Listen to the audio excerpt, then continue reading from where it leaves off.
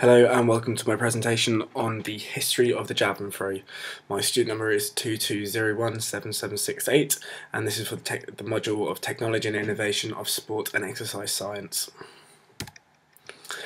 Harris described the javelin throw as one of the most noticeable, oldest athletic events, dating back to the ancient Greeks. Ultimately used in a battle and fighting environment, but more evidently it was the use of a thong that increased the leverage and force.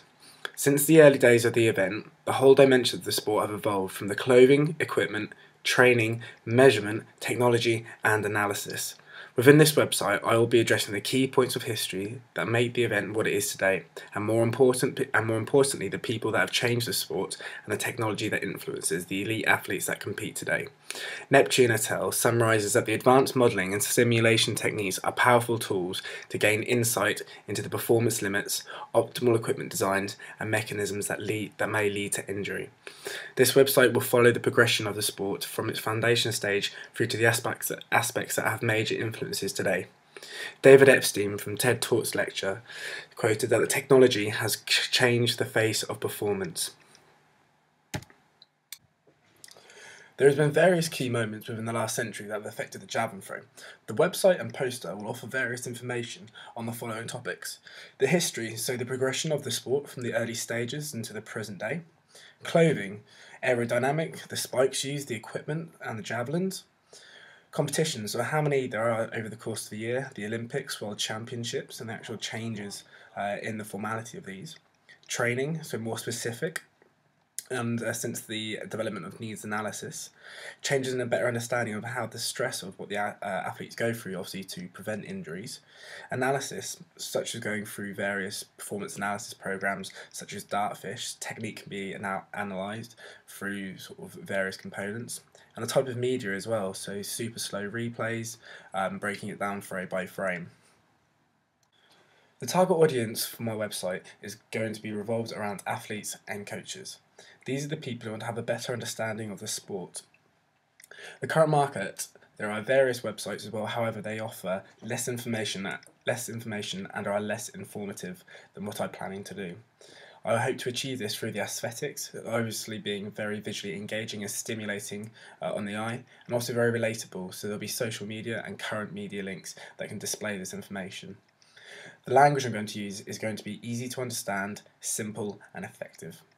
Kralish and Koppen stated that the language proficiency appears to be positively correlated to the number of page requests and users who perceive a larger internet offer more satisfied with the website. The aims of my website are to provide an informative hub that enhances the user experience.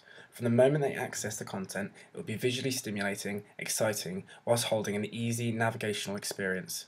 I want the audience to come away with something that they didn't have to start with. May this be in the forms of facts, figures, watching media content, training tips, or even simply browsing. I want to offer an alternative information hub that is compared to the current websites that are already out there. The BBC Sport website and the IAAF are two websites that I'm going to be using as influences for mine. They both possess various different media contents and show 3 distinct columns. They also have white with black text and also incorporate social media.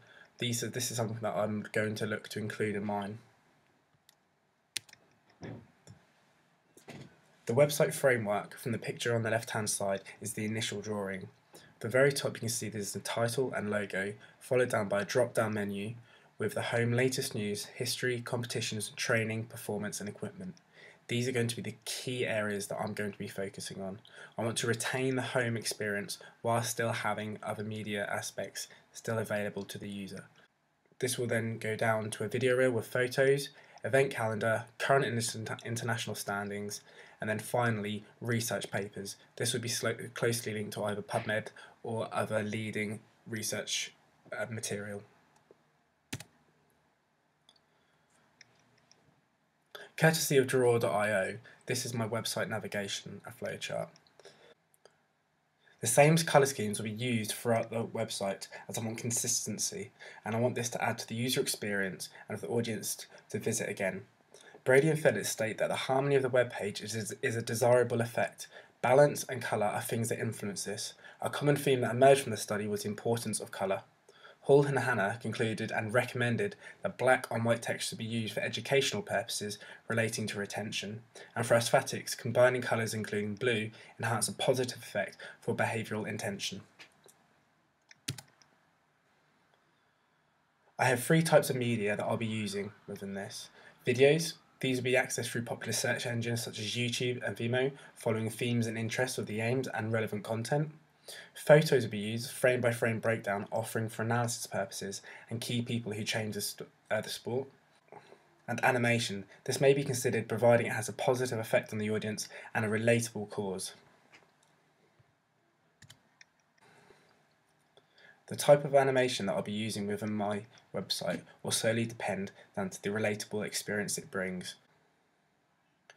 These are just some of the academic literature that I'll be including and helping me with my research.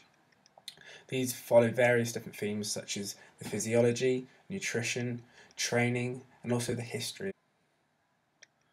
Here is a timeline that I'm going to be using, and as you can see, there's various key points that I want to adhere to ensure that no area gets compromised by any other.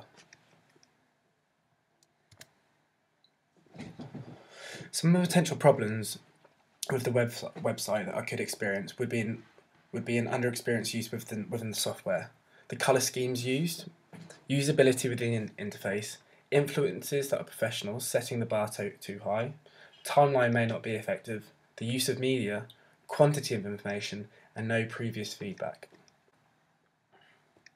I plan to overcome these problems with various possibilities. Putting in the hours and seeking advice may eliminate being underexperienced with the software. Further research and trial and error for colour schemes, and again trial and error with the usability and interface of web pages. Identifying strengths and weaknesses and a plan accordingly. Within this presentation, I have summarised the ideas, aims, proposal and featured contingencies for overcoming problems. Despite feedback from previous tasks being extremely limited, this can be improved through careful planning, seeking advice throughout, and practicing elements for enhancing the website. Here is a list of the references used within the presentation.